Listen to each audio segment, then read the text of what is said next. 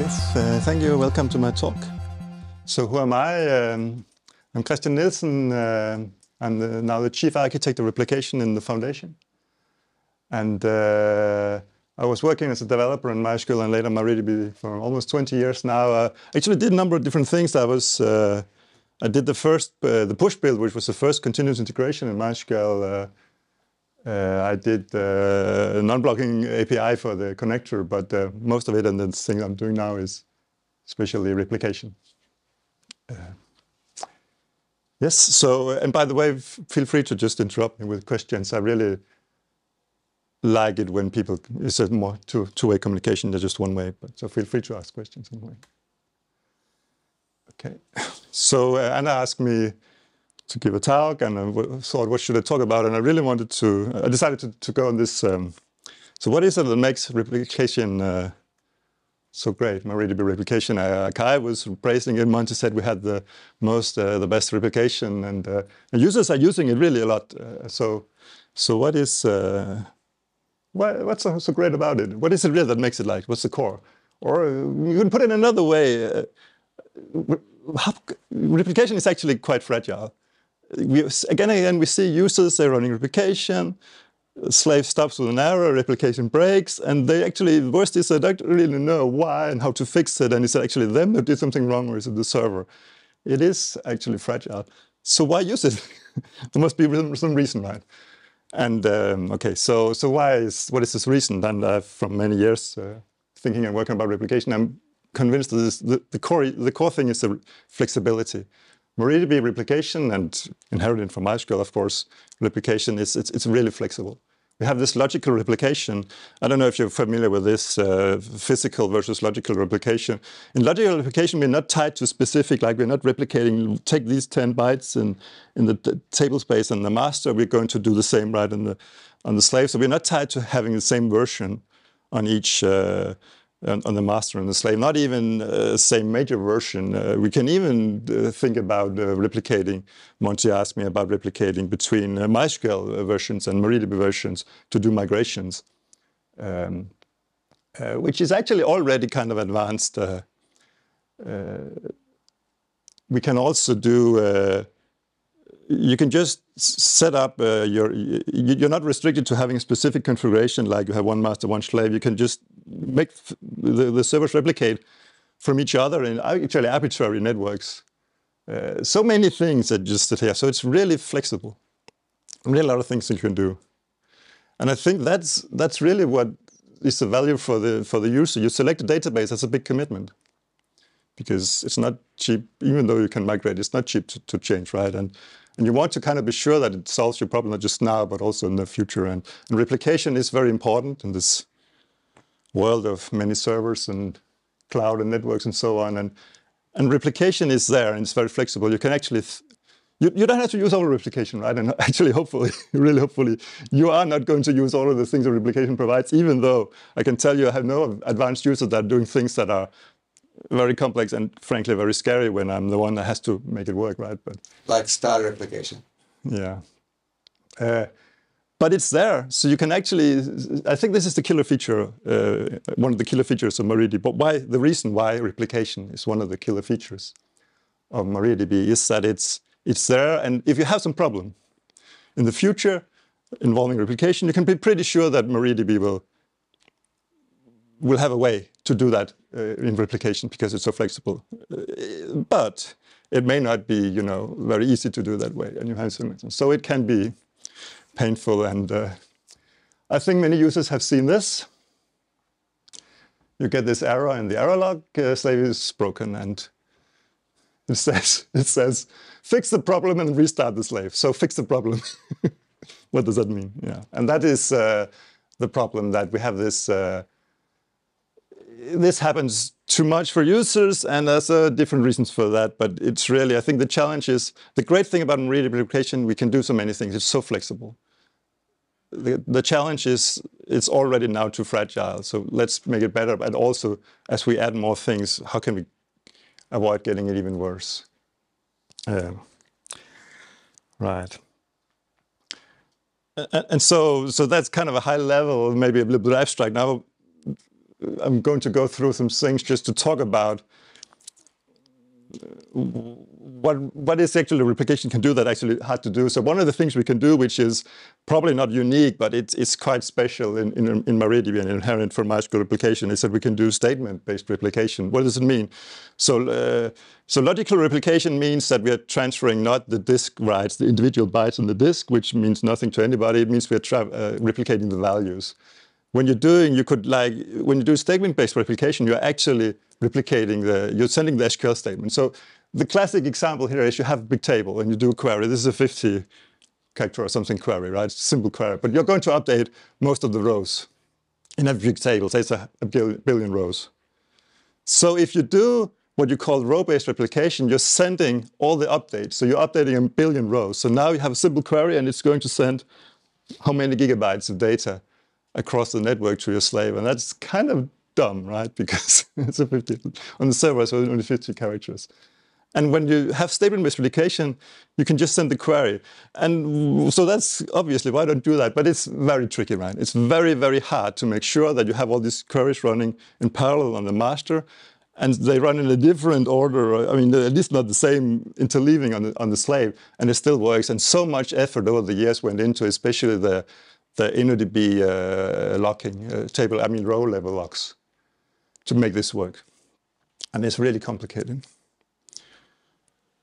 And it's often heard that, well, sometimes that's a problem, and developers say, users can just use row-based replication, right? It's much easier, but you get this factor of 10 billion slowdown, right, for the network. So I think that's at least it's something that's very advanced. Another thing I would mention is, replication is not just important that the slave works and doesn't break. It's also important that it can keep up with the master. It has to be as fast as the master, because we are doing all these performance tests on the master suspension, can scale more and more, but it doesn't really help if the master can run twice as fast, but the slave is behind. Then it doesn't work. So performance is really important. And I think this that MariaDB has since 10.1, I think, is the optimistic parallel application. I think that's really a big success.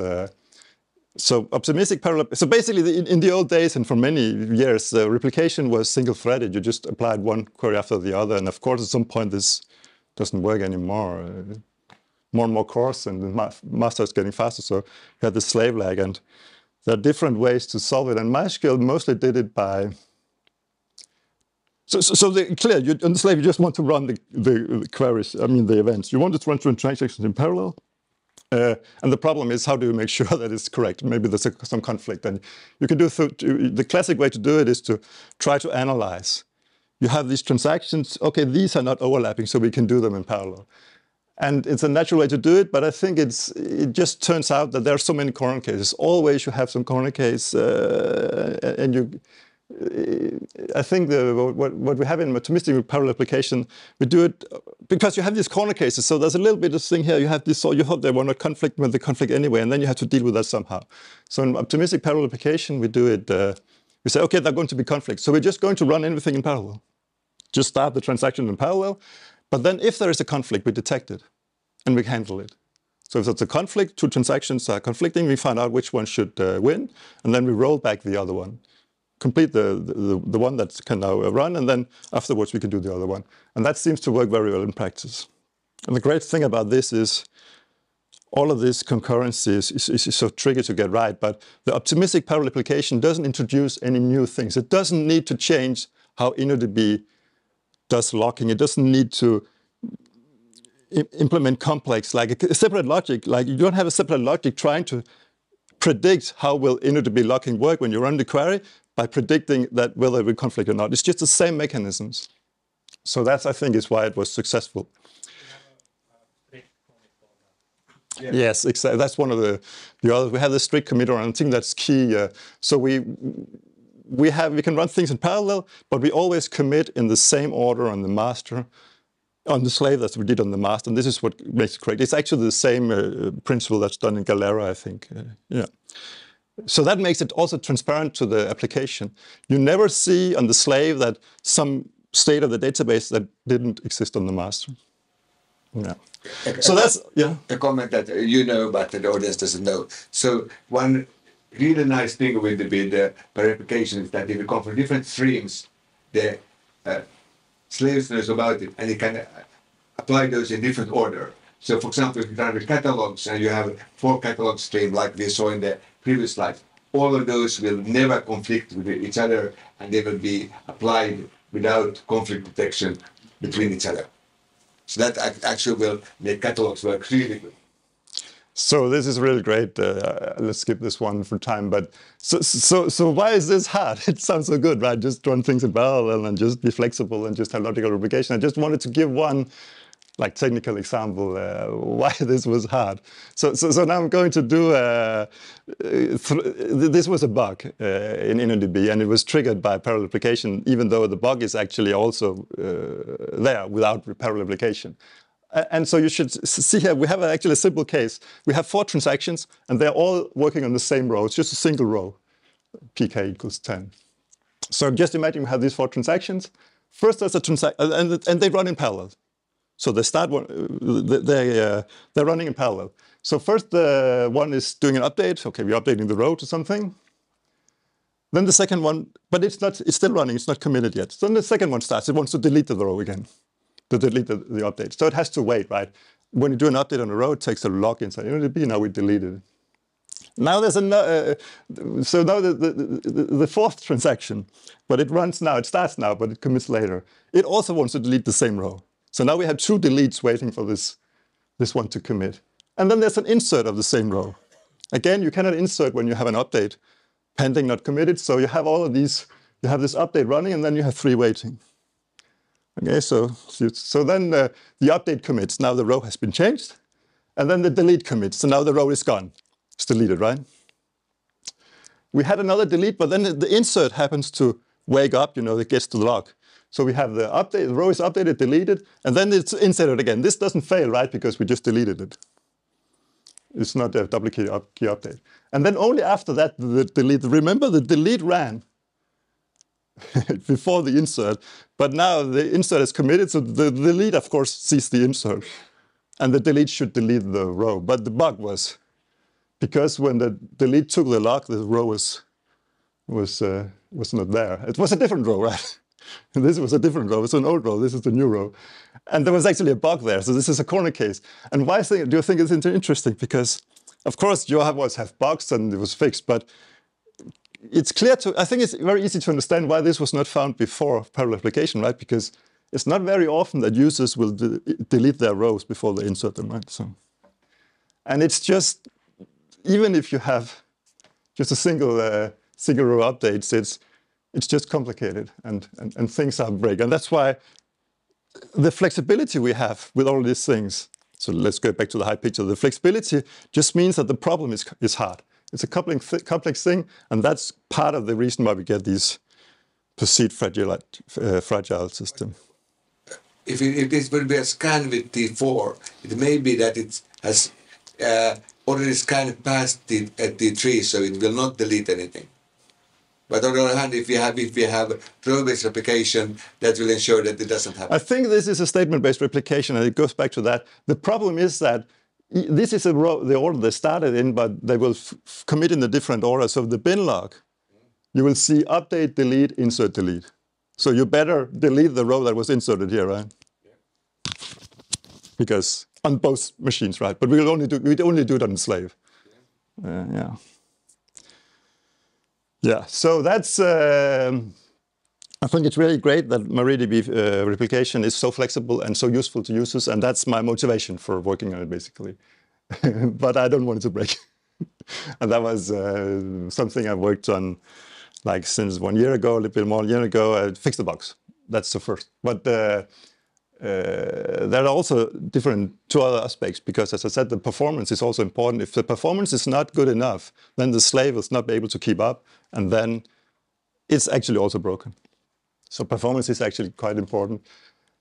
And then we have this flexibility. It's so flexible, users can easily break replication for themselves. And it's kind of the part of the game that gives you flexibility to do two things. But that's actually the tricky thing to manage, because when the replication breaks, sometimes it's because of a bug, but sometimes it's because the user did something wrong. And the boundary, like there's a gray zone, what is correct, what is wrong. And somehow we need to navigate so that the users can understand how to use it and what they can do and what they cannot do. And that's this is a big part of the complexity we get. And what I really want to see is that we don't get this perception by the users that replication is just fragile. And I think this is already the case. Users get used to, okay, sometimes a replication break, I'll do restart it, maybe it works, I'll skip slave counter, skip an event, and if it doesn't work, I'll just put in a backup and so on. I think once you get to that stage, users will stop reporting the bugs, they'll just expect it, and I want to avoid that. Yeah. Okay, so this was about MariaDB is flexible. That makes it complex, and to some extent that gives makes it fragile. But there's also some complexity that's not necessary. I just want to talk about the second half here, a new feature I'm working on, and you're not so good on time. So in replication works the following way: we have a bin log, which is effectively transactional logs. So all the transactions are written to the bin log, and the problem we have here is that the bin log is separate from the InnoDB transactional log, or if you're using Aria or RocksDB, their transactional log. And that's not good. It gives a lot of complexity in terms of the logic, but it's also very costly in performance.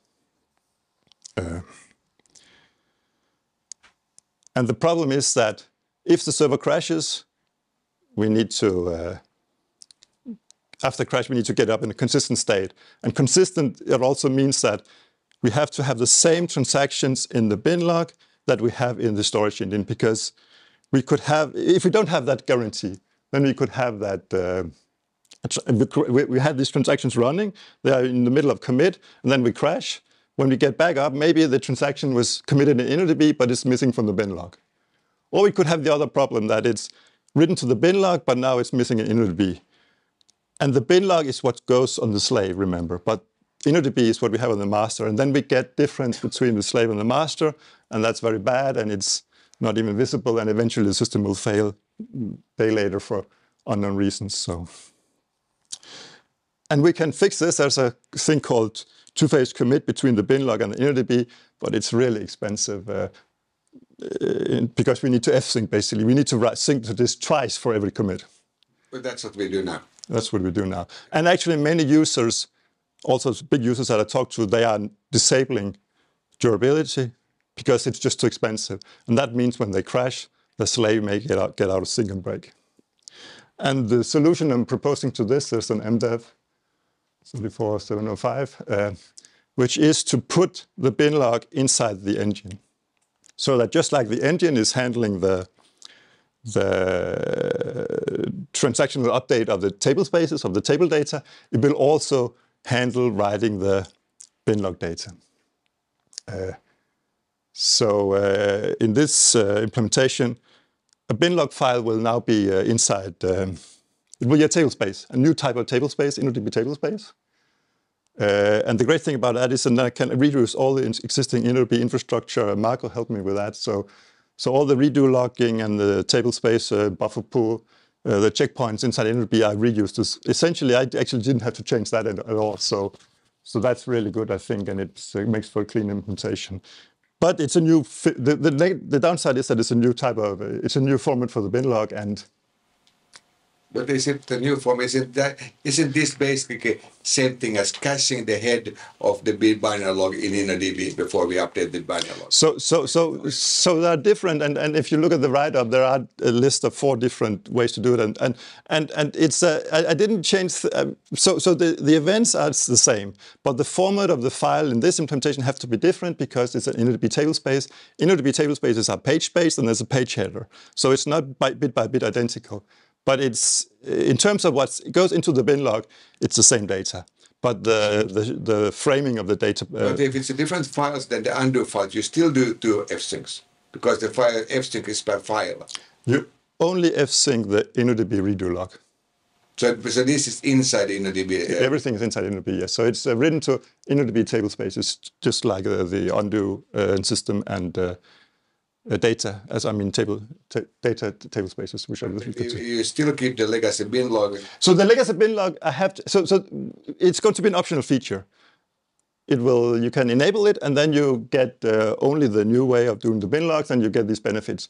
But we will have to keep the legacy bin log available as an option, probably the default option initially, just for backwards compatibility, because we have external tools that are reading the. But the benefit is that even if you have it, you don't need to sync it anymore. Yes.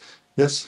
Yes, Kristian, I wonder why you should think it will be legacy, since we have other engines also including Connect. My accent that don't use. Yeah, maybe my English is not so good. I mean, this is the existing one. But I'm just saying that you can continue using the existing bin log format if you want. But and in terms of other engines, the intention is that I'm going to do it for InnoDB, but it should be implemented as a storage engine option. So any engine can implement the bin log if it wants to. And then, of course, if you have a transaction in a different engine can be bin logged into InnoDB, but then you will still have this problem with two different engines. How two different bin logs will cooperate if different engines host one transaction? You will only be able to have one engine implementing the bin log. You have to select InnoDB or RocksDB implementing the bin log when you configure the server. You cannot have split into. Is it so that either you have very expensive two-phase commit with two things per transaction, or you cannot use MySQL bin log? MySQL bin log will need to be extended so that it can read directly in the DB table space? Yes, that's intention. The intention, they will be readable. They will be append only, and you can read them, yes. So does it mean that, for example, my SAM tables can be logged into the InnoDB bin log? Yeah, I mean, the data inside the bin log is the same. So there will be these SQL statements, query events, or row-based events. The data will be, so as you say, you can run MySQL bin log and get the same output. It's just the formatting, the framing of the data. Yeah. Will you also use that to write multiple events in parallel, multiple transactions in parallel? Yes, so that's at least not in the first version, but the goal is to be able to do that, yes. So there's a design write-up and there's a prototype implementation on GitHub. And I did some initial benchmarking, which I want to show just to see the impact. And this is Suspense. I actually used Mark Callahan did a lot of testing in this way on MariaDB and other databases, and he has some scripts for Suspense, so I use those. This is on a server, Hetzner server, which has a fast disk. So it's actually already pretty fast. I mean, it's the best case for the old bin log, and still, so what you see here in the graphs is that the red one is existing implementation, and the green one is the new prototype, and these are different suspend write benchmarks. And you see that there's, this is a queries per second, basically, when you run. And we see that when we, so in this case, we are running on, with fsync enabled, so durable. So there's one fsync, two fsyncs for every commit in the base case, and then there's just one in InnoDB. So it's not just one fsync, but it's an optimized single transaction log. So we see that we have like 2 to 3 times to speed up. So what's the difference with 8? Because the red one is actually the red one is always the base. So this is relative queries per second. Yeah. So red is always 1. Yes. And I didn't had time to analyze, but basically the ones that are better are the ones that are doing mostly writes and not so many reads, because the more writes you do, the more effect this has. So this is what, yes? Different numbers are different benchmarks, but you don't know which one is which. I know, of course, but... no, I mean, you don't have it on the slide, just some difference. Yeah, and you can just ask me afterwards if you want to see it, and maybe, yeah. So these are the different, 10 different writes in Mark Callahan's suspense, normal suspense scripts. So but what if you don't enable the fsyncs? What if you're running non-durable? I wanted to see if now we are writing a different form. We're writing to the InnoDB table space and also the InnoDB redo log. I just wanted to see that we're not any worse. And actually, in this case, where we don't have any fsyncs, there's 0 fsyncs in both cases, we still have a speed up because we don't have to Yeah, I don't have to like the split, well, first the bin log and then the InnoDB, and still there's still the two-phase commit, even though it's no fsync. Does the x-axis mean exactly like number 8 on this slide is the same as number 8 on the previous slide? Yes, yes.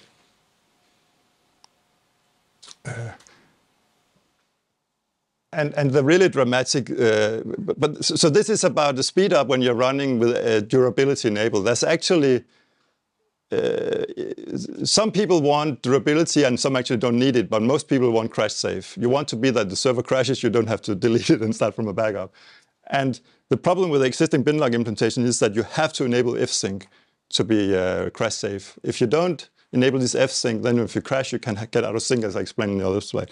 So this is where you get a really dramatic speed up. If you have some implication where you don't need durability, you can just disable the fsync. And now, with this new implementation, you will be crash safe without enabling fsyncs. And this is on remember, this is on a very fast SSD. So this is the best case if you're running on slower disk or if you have a network attack storage.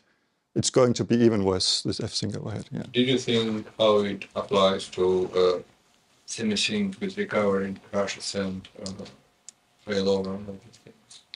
Yeah, I did think a little bit, but mostly it's the same because the binlog format is the same. It's different, but the things on top are different. So that's one difference. And currently in semi-sync replication, we have two options. It's called after commit or after sync. So when do you check? When do you wait for the? You can do that after you sync the binlog, or you can do it after you commit where you sync the InnoDB. But now it's only one thing, so it's the same. So you only have after commit. You only have the after commit. Yes. Or it's the same because you sync and commit together. Yeah. But it's something to. Well, it's not really semi-sync then. Why not? Because you commit before the slave got the transaction. Yeah, we always commit before the slave. That's why it's called after sync, because we sync the binlog, then it's committed in the master. That's a different issue. That is, when do you send, this is not about semi-sync, that's when do you send the event to the slave? Yeah. And you can only send the event to the slave after it's committed in the master.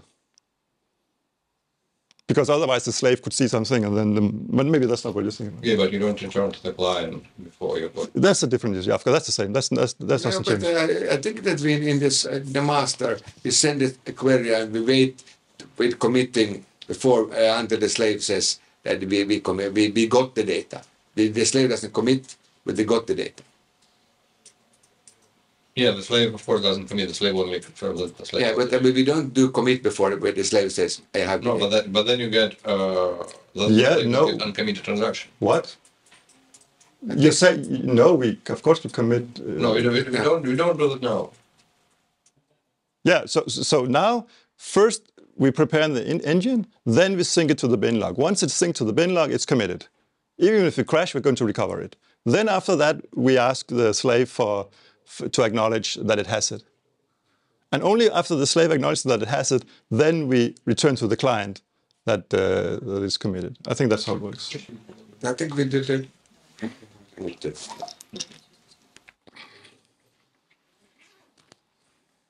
Yeah, so there are some other things that can be done, but this is for later. But I think we are already over time. So how's the time, Kai? Bad. Okay, then. So in conclusion, I think what really makes MariaDB replication stand out is flexibility, as I said. And this also causes some unavoidable complexity, which has a tendency to make it fragile. But there are also some things that make it fragile. There's some complexity that is not needed. So let's get rid of that and try to. I think the main challenge for replication is to basically battle this. Keep the flexibility, but let's remove as much flexibility as we can. I mean, back to semi-sync, so we had this trick with truncating the binary log based on something, the role, for example. You cannot truncate a binary log if it's inside InnoDB. Okay, so I didn't think about that concretely, but yes, you can truncate it inside InnoDB, yes. Yeah. Yes. I mean, you will only do that, you do that on crash recovery, right? Well, sometimes, yeah. Yeah, it's a file, you modify it. Yes, Well, but- you can do that. Yeah, I haven't implemented that, but It's already committed. How you cannot truncate. You can't remove from one a committed transaction already. So what? Yes, I mean, so what happens is that the bin log is append. I think we can do. Maybe we could take it afterwards. Yeah. I think that's definitely possible. So once the initb once the transaction is committed, the data in the file is just normal data. And you shouldn't modify it while the server is running, but for sure, when it starts up, you can do crash recovery and truncate it. You can do that, yeah. Do you know this kind of a do you know lesson depth and problem with anything and I think it was fun, and recovery and failover and stuff? Absolutely, the number of problems with that, I'm very well aware of that, yes, yeah. The MariaDB Foundation is the global contact point for collaboration on MariaDB server. Our work is made possible thanks to the support of our sponsors.